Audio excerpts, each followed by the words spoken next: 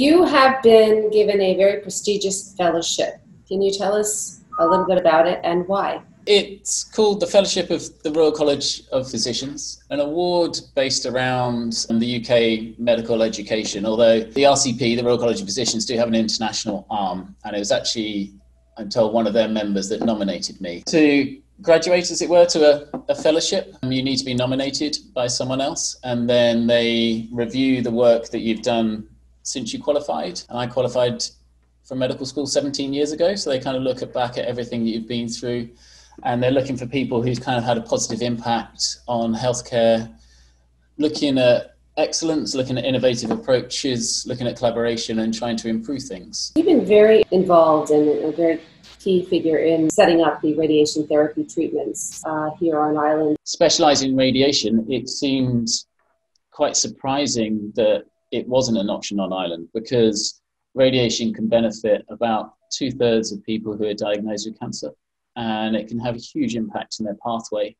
But it's quite a long treatment, so as too many people know, if you have radiation, it can go on for a couple of months sometimes. So having to go overseas at that really challenging time seemed like a unfair burden. We recognise that radiation is very technical, part of a big team, so it would be challenging to do it in isolation, which is when we came up with the collaborative model and ended up partnering up with Brigham and Women's and Dana-Farber Cancer Centre over in Boston. So as most people know, it's an exceptionally good facility with wonderful clinical workers over there, wonderful doctors, wonderful nurses, wonderful physicists, therapists, all the people that you need for a radiation unit.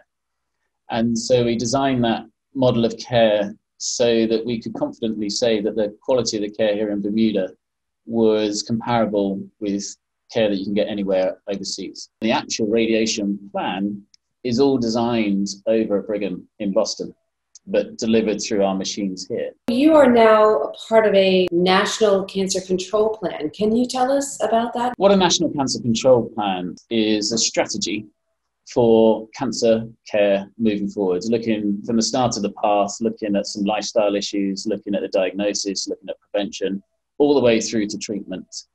And really it's taking the opportunity to look at everything we've got, because we've got some wonderful physicians on island, we've got some really, really talented people, and it's making sure that all those resources are working collaboratively well together. Are breast cancer rates a little higher in Bermuda? The last time it was looked at, which was back in 2008, there was a study that looked at it. The suggestion is, yes, our numbers are slightly higher. Lifestyle and prevention and sustainability of healthcare. Not getting too deep, but obviously if things are getting harder and harder, we need to look at prevention equally with treatment, not just looking at what we do when cancer's here, but trying to stop it getting here.